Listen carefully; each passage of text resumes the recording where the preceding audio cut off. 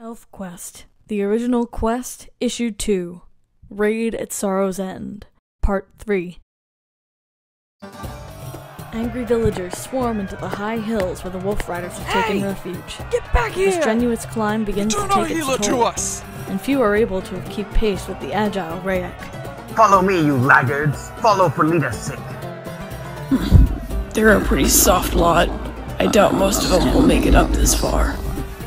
Don't much like me, first one die. Maybe you better pick off Strongbow.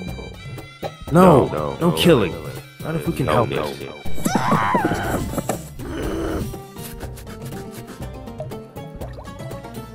Come on, you weaklings, climb! You're a mountain lion among us, Rayek. We can't keep up. Then go back to your gardens, dirt diggers. You're no use to me or to Leetah. I'll save her myself. My. The persistent one, I'll give him a that. Cutter, do you think she knows how to send? She might give away her position. No. She'd have done it long before now if she could. But one thing's certain. She knows how to scream. Rayek pauses, his keen ears straining for the slightest hint of sound. Just one slip, barbarians, and I'll find you. But the raven-haired elf does not know that nothing is as silent as wolf riders in hiding. That is, usually. Oh, she's biting me!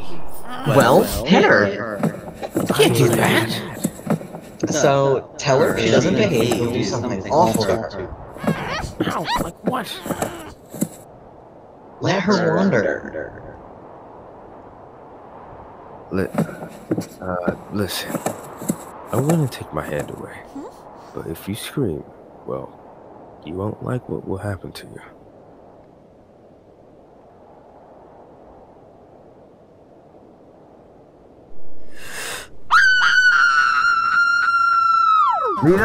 Leetah, I'm coming! What now, savage? oh wise one? I think we're gonna have a visitor. Leetah, where are you? If you've harmed her, barbarians, Calm down, black hair. She's fine. Eh? Very strong, in fact. Rayek! Do something! Release her, land rat, or I'll... No, I don't think so. Jackal, leader of Jackal. I say calm down. You're not impressing anyone. Let's have the pickpocket long face. Rayek turns. You dare.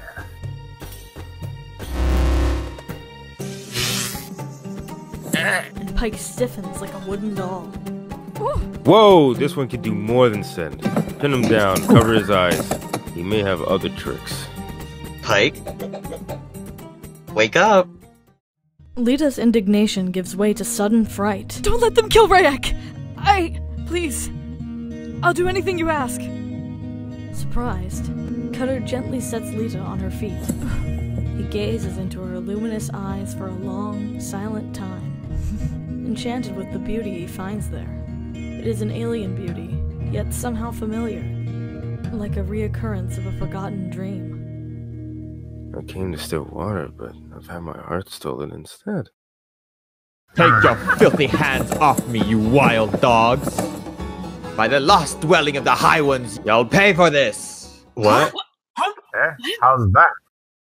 What do you know of the High Ones, black hair? Speak! You dare profane our ancient fathers. We are all descendants of the High Ones, stranger! Can you not see that we are all of one race? I claim no kinship with this vermin! Quiet, Rayek! Who are you, Pale Ones? We are wolf riders from the faraway woodlands. For 3 days we have journeyed through the burning wastes. You lie. No one can cross the desert and live. Desert, huh? So that's what you call it. If it can't be crossed, how did your people get here, black hair? There are too many questions to be answered now.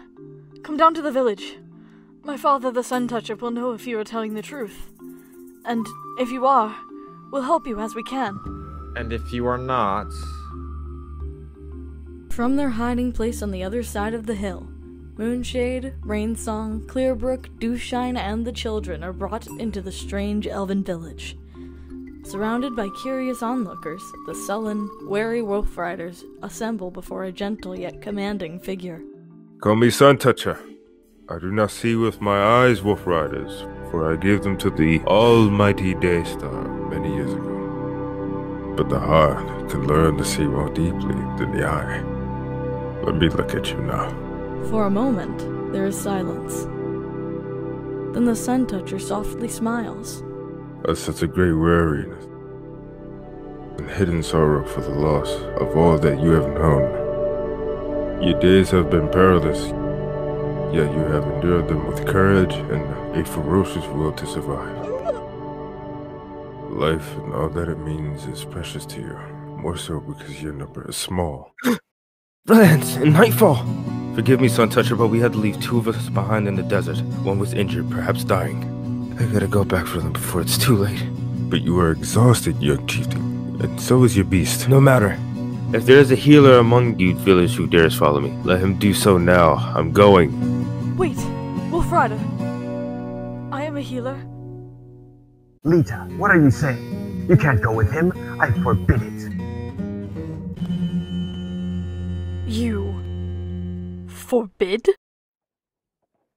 Rayek is taken aback as much by his own fierce possessiveness as by Leetah's icy stare. He apologizes and offers instead to accompany her, aware that he dares not leave her alone with Cutter.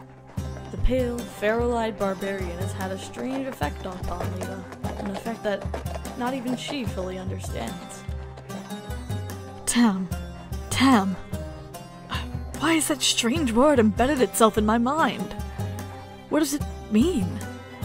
But Cutter has only one concern now, one thing that drives him on, though his strength is all but spent.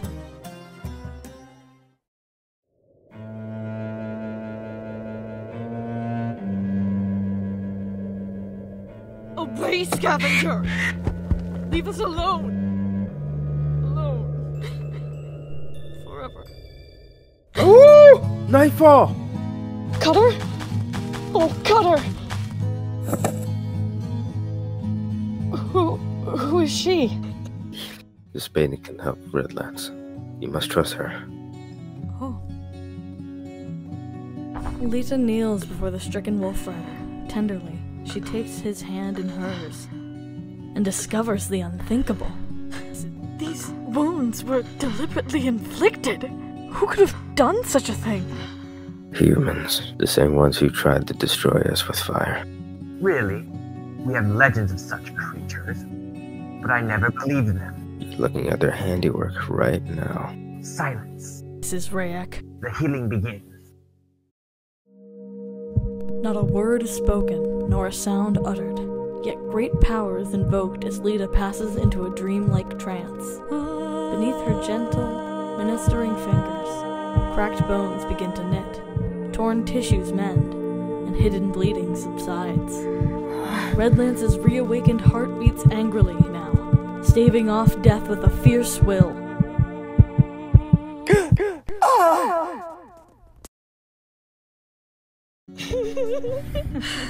I have given him the strength he needs to recover. And you have given me back a tribesman. No words of thanks can say enough, beautiful No, Leetah. don't! I don't want you to touch me again. Rayek? That dawn, Redlands lives thanks to your daughter. I hope that someday she will forgive me for carrying her off like that. I did it without thinking, almost as if I had no choice. Perhaps there was no choice, Wolf Rider. We are the Sun Folk, and ours is a way of peace. We would have freely given you the provisions which you took by force, but though you came to us in violence, you are welcome now to stay here and rest. No one has ever been kind to us before. We thought we were all alone, in the world where life was short and often bitter. Your hardships have caused you to forget what it means to be elves. Come now, all of you. It is time you were brought before the Mother of Memory. bewildered, but no longer suspicious, the wolf riders follow Suntoucher to the largest hut in the village. Strange, colorful symbols cover its clay walls, conveying a message of peace and brotherhood. Enter. He is waiting. A slender figure, seated in a misty pool of light, beckons the Wolf Riders forward. Cutter's breath catches in his throat as a low, languid voice breaks the silence. Welcome, my ragged young visitors. Welcome to Sorrow's End.